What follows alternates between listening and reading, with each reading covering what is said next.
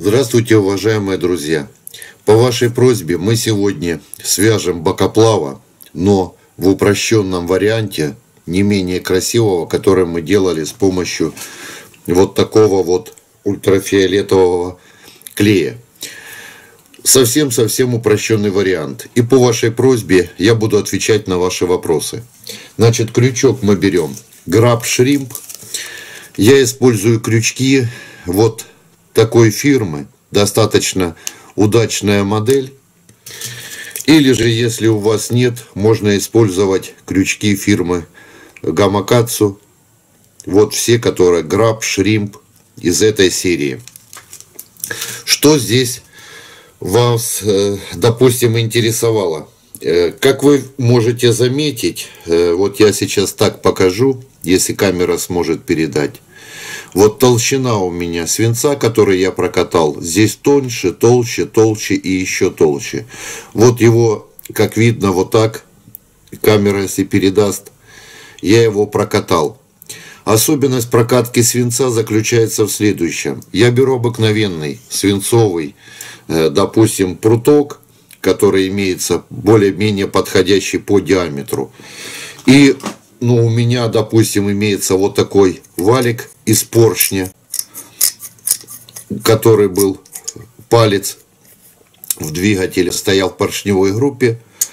Если у вас нет, то можно использовать, я достаточно часто использовал, вот как вы видите, у меня ступка, охотничьи гильзы.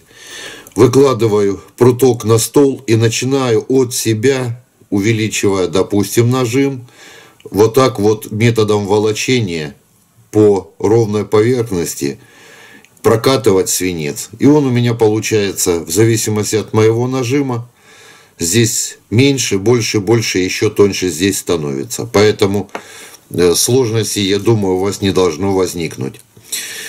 И что еще? В процессе, допустим, сейчас изготовления мы будем отвечать, я буду отвечать на все те вопросы, которые вы мне задавали. Клей, как обычно, я использую вот такой, это не реклама, достаточно хороший и удобный в работе. Слегка нанесли немножечко на цевье, сильно не усердствуем. И уже прокатанный мною свинец мы должны с вами закрепить приблизительно там, где середина нашего загиба.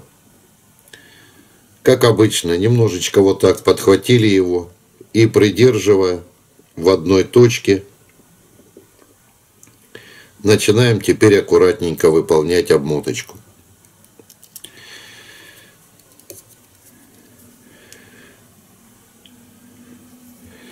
До момента, как только он у нас подхватился, можно уже более аккуратно или же использовать саму систему вращения, или вот как я наматываю вот таким вот способом. И как вы видите, у нас у загиба он не такой толстый, а уже ближе к колечку у нас получается идет утолщение. Обрезаем наш свинец, заделываем теперь хорошо наши края ноготочками. Как вы видите, получилась хорошая, красивая вот такая конусность. Нить я буду использовать специально, которая распущенная из тех ниток, которые, допустим, используются для прошивки кожаных изделий или змеек. Я ее уже неоднократно вам показывал, она обладает светоотражающим свойством, очень хорошим. Закрепили. Теперь, что самое важное. Сперва я, допустим, не стараюсь хорошо подровнять тело, а вот таким образом, чтобы не проваливалась моя нить, я ее закрепил и оставляю у загиба. Не забываем места, там, где у нас соприкасается еще материал с цевьем, слегка промазывать клеем.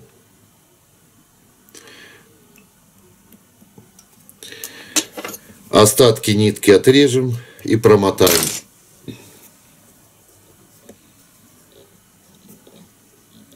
Прямо вот теперь уже до середины загиба. И закрепим здесь все элементы, которые нам необходимы.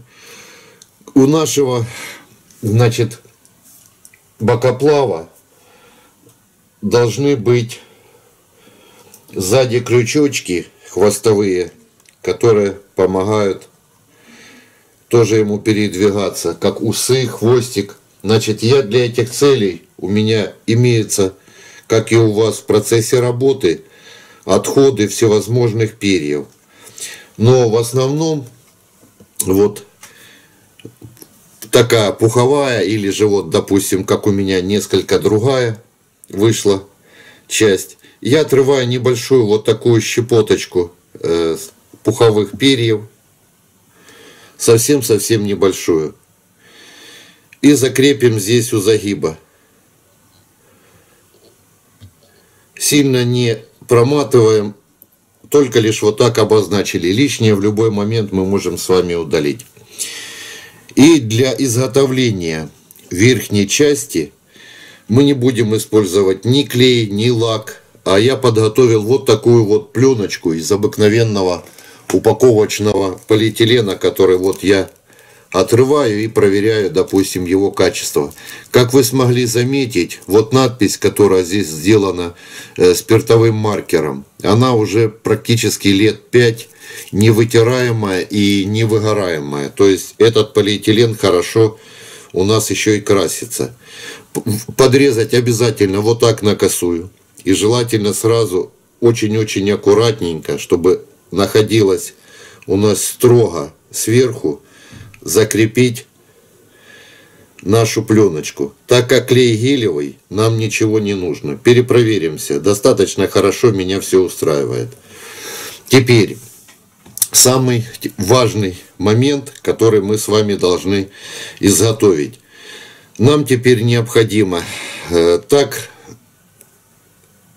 закрепить нашу даббинговую нить, чтобы у нас она находилась строго над цевьем и строго, чтобы была сверху. Поэтому я выполняю вот такую манипуляцию. Подтягиваю и слежу за тем, чтобы у меня даббинговая нить моя находилась строго над цевьем.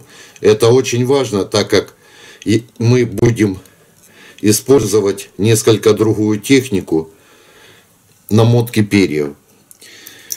И теперь в качестве украшающего элемента я закреплю немножечко вот такого голографического люрекса прозрачного.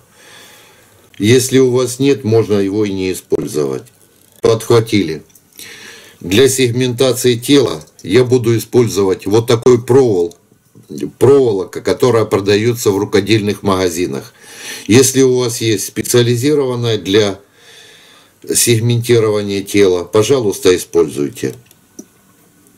Подхватили, закрепили, теперь промажем немножечко места крепления нашего материала. И с помощью уже вот этой нитки мы с вами должны изготовить коническое тело. Вот такое получилось у нас тело.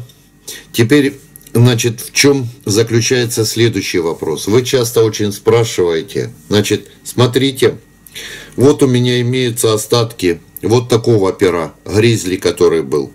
Его можно также закрепить сверху и сделать серого бокоплава. Это я делаю для друга, поэтому попросил он меня вот в таком оттенке, как я делал, флуоресцентном. Это цвет шартрез, даже ближе к какому-то лимону, не поймешь. Но достаточно хорошо, продуктивно работает. Работает, кстати, вот такой бокоплав в сером, коричневом, оливковом цвете. Поэтому пробуйте сами. Если у вас нет остатков перьев, здесь также, я почему рассказываю вам эту технику. Здесь можно изготовить его с помощью даббинга. Поэтому давайте будем продолжать дальше. Я беру перо, которое вот у меня остаток. Если у вас имеется вот такая прищепка, это хорошо. Если нет, то такую прищепку можно изготовить, как вы поняли, из вот прищепки, которая удерживает бумагу и деньги. Берем теперь наше перо.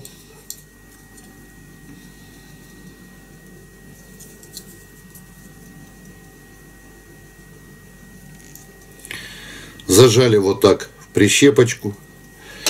И теперь я лишнее отрезаю.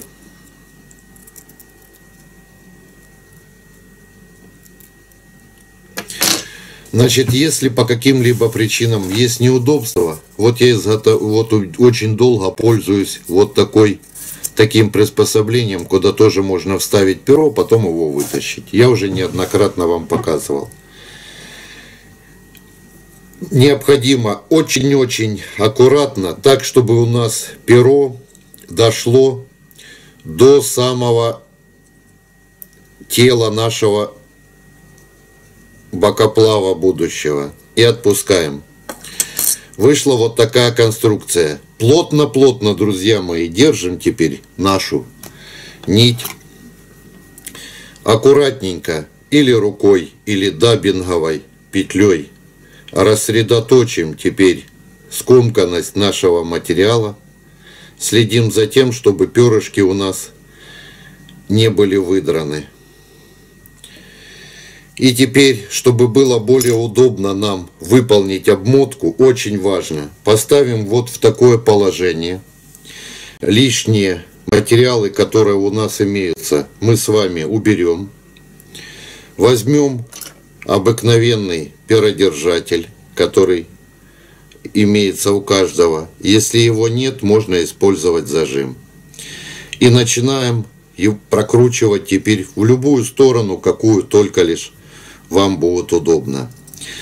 Следим за тем, чтобы наше перо не соприкасалось с другими материалами, чтобы была ровная, не скомканная конструкция.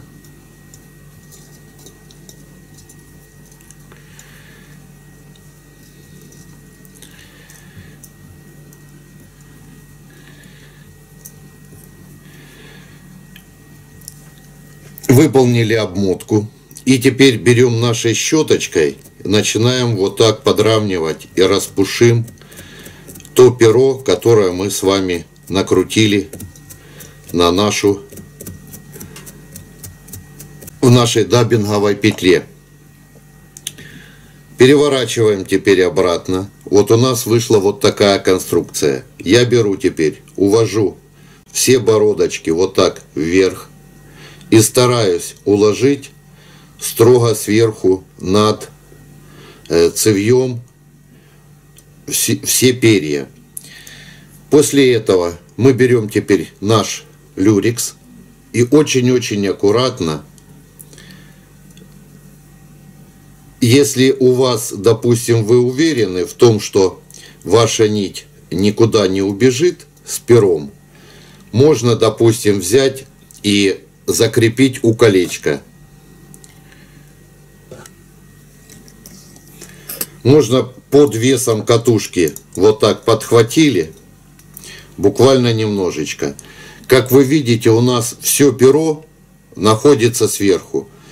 Ну а теперь немножко мне будет неудобно, я просегментирую, и потом с вами мы продолжим. Как вы видите, у нас вышло такое вот симпатичное тело. Теперь мы с вами должны просегментировать люрексом, заодно закрепить наше перышко. После этого берем нашу пленку, ничего не подкрашиваем, ничего не делаем. Ну, естественно, если вы не используете серый цвет или какой-либо другой, то вот в каком виде вот есть эта пленка, вот так мы с вами ее и сверху должны закрепить в районе нашей головы. Следим за тем, чтобы пленку сильно не передавить, и в то же время, чтобы она хорошо захватывала наше тело. Вот приблизительно вот так должна выйти у нас конструкция. Здесь я выполняю завершающий узел, нить не отрезаю, оставляем, чтобы она у нас никуда не убежала. Пока мы с вами ничего не отрезаем и ничего не убираем.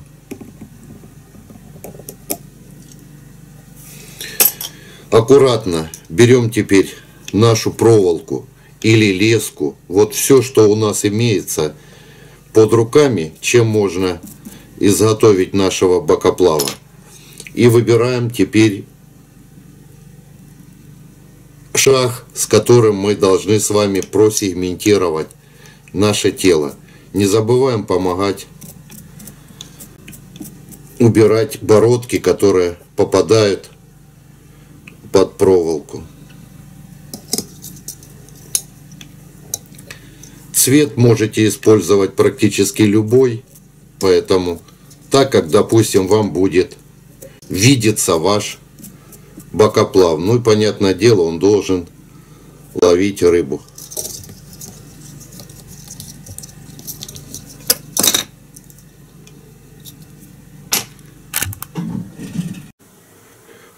Вот, друзья мои, мы с вами вот так его просегментировали. И теперь, как вы смогли заметить, я материалы не удалял. Значит, нам теперь необходимо здесь хорошо закрепить нашу проволоку. Я ее не отрезаю, а обычно беру вот так. Ну, попробую, может, вы сможете увидеть.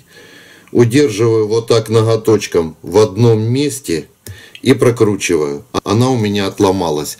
Отломанный край не дает вот тех острых краев, которые мы откусываем. Ну а теперь я беру нить несколько тоньше и уже в этом месте окончательно отрежу, закреплю все материалы, ну и окультурим нашего бокоплава.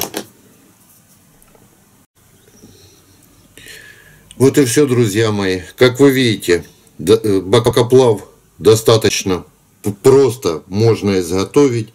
Так же, как я уже рассказывал, и мы уже изготавливали, можно с помощью закрепления пера, а потом переломить его на две равные части. Но учитывая то, что с остью пера работать сложнее, так, я думаю, будет для вас более интересно. Значит, если по каким-либо причинам нет, можно изготовить из даббинга. Вот и все, друзья мои. Благодарю вас за внимание. До скорых встреч.